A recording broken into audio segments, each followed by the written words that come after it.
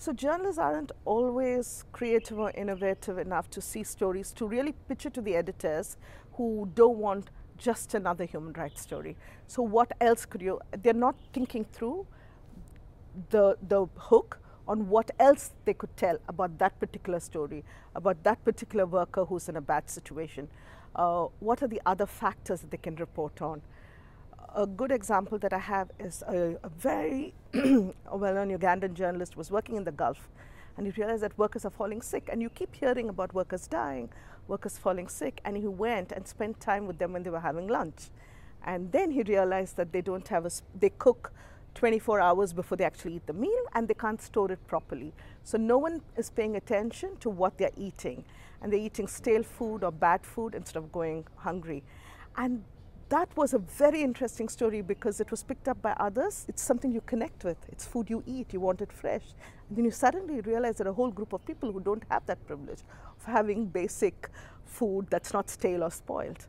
So finding those kind of stories are really important. هنا نتحدث عند العمل عند الاشتغال على مسألة العمل القسري. نحن في تونس أولا في القانون العمل القسري يدخل ضمن مسألة الاتجار بالأشخاص، فالصحفي اليوم وهذا الموضوع هو موضوع الساعة العمل القسري، يعني أصبحت جريمة موجودة في تونس ونراها تقريبا بصفة يوميا، ليس في تونس فقط وإنما في بعض الدول أيضا الأخرى. فاقتراح مواضيع على رئيس التحرير من أجل أنك تقدم روبورتاج أو تقدم تحقيق حول العمل القسري، الموضوع موجودة. يمكن العمل اقتراح مواضيع حول العمل القسري في مجال في المنازل، العمل القسري وخاصة في مجال البناءات، العمل القسري أيضا في مجالات أخرى مثل في المطاعم، في الزراعة، في العمل أيضا الصيد في البحر.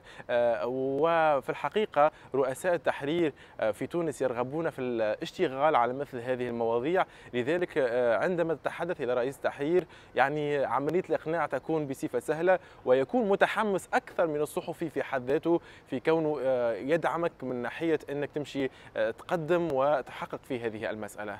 When I talk to the editor, he will ask me the first quoting, what is fresh in that regime? What is new? Why should I be bothered? Why should the readers read this story?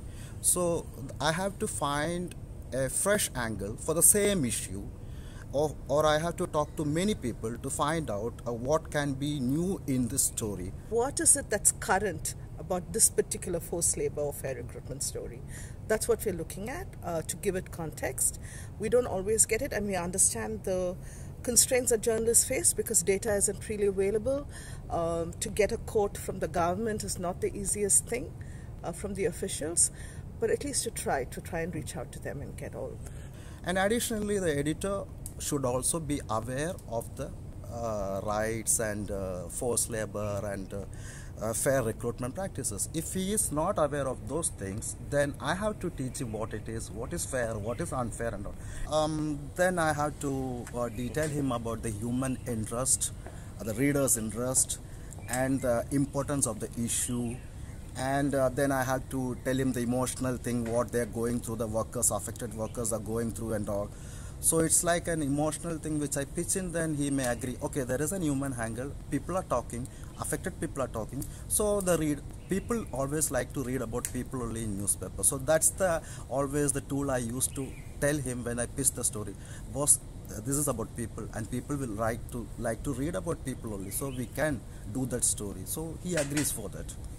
It's really important to have a human voice. I want the human interest part of it, but it has to be backed up with enough data, enough of expert views, and also something that's different, that doesn't make the story jaded, where the reader is like, okay, I've read this 100 times, I'm not going to read this again.